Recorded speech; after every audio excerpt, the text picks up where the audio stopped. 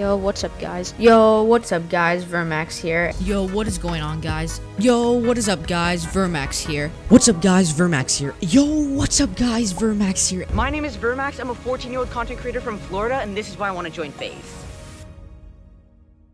That right there was just a fraction of my entire YouTube progression over the years. I spent 5 to 8 hours uploading and creating videos every single day. I am extremely passionate when it comes to content creation, which is why I put so much time and effort into it. I am constantly reflecting on my content and what I can do to improve it. Over this past year, I've grown my audience from 0 to over 180,000 in such a short time period. However, the numbers do not define the character of my community. I have a very positive and uplifting community which matches perfectly with FaZe's. I always find time for content creation in the middle of school, family, and sports.